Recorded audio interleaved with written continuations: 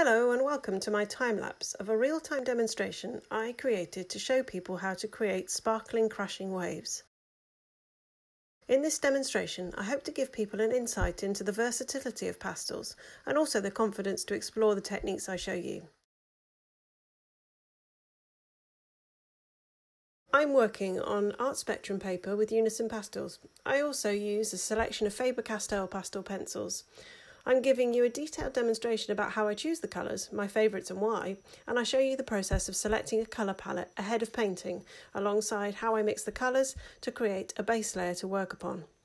I also show you how to use vodka spray to liquefy the pastels. I show you how to get the best results in creating sparkling waves and wet sand, and I show you how to create foreground interest with the addition of seaweed. It's those details that create the magic in a painting. My top tips on how to get the very best results, looking at contrasts and the edges of things as the best way to enhance your finished pastel painting.